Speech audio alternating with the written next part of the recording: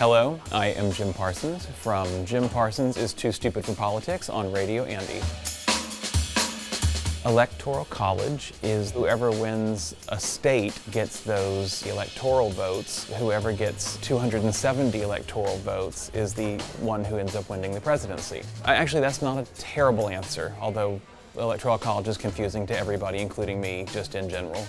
A filibuster would be when a senator takes the floor and keeps talking in order to stop a vote from happening on a particular issue that they don't want to have voted on, which already sounds very confusing to me.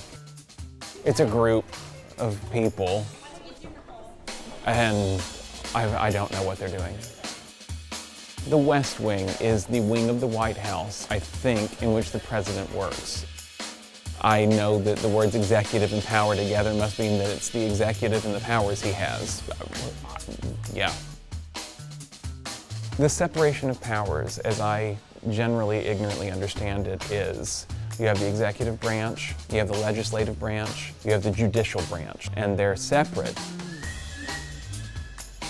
Gerrymandering. Again, I don't know what gerrymandering is, but I do know this, that it has to do with redefining districts inside of a state so that they're more likely to vote one particular way or the other. But it's a great word, gerrymandering, and I believe it starts with a G.